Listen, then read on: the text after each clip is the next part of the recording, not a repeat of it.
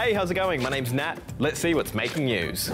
Young people with eating disorders have spoken to representatives from Meta in federal parliament today, telling them about the negative impact social media is having on them and their friends. Here's Justina.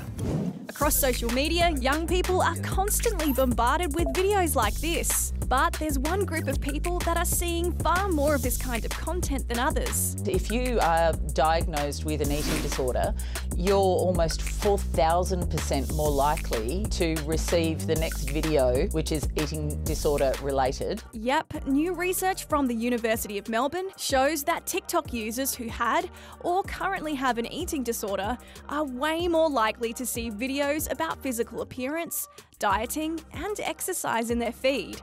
If you have an eating disorder, then each and every video that TikTok sends to you, it's more likely that it's going to intensify your symptoms. It's something that rings true for Katya and Varsha, who have both had eating disorders. That's why they spoke to reps from Meta, the company which owns Facebook and Instagram, in federal parliament today. They say social media companies like Meta need to do more to protect vulnerable young people. To have a discussion that was purely focused on changes that can be made in that space was really beneficial. If you or someone you know needs help with an eating disorder, you can contact the Butterfly Foundation's National Helpline on 1800 33 4673.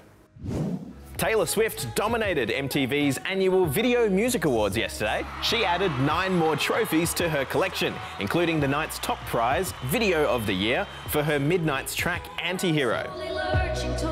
But for Taylor, the most exciting part of the night seemed to be seeing 90s pop band NSYNC in the flesh. Yeah, she's a big fan. To receive this from your golden pop hands it's too much. Could this be an actual alien? Well, that's what Mexico's Congress were told when they were presented with 2 shriveled up alien-looking mummies this week. But not everyone's convinced. Here's Joe. Are there aliens walking amongst us on Earth? Joe, are you okay? You look a little green. Yeah, I'm fine, thanks. Well, maybe. Or at least that's what Mexican journalist and UFO researcher Jaime Maussan thinks.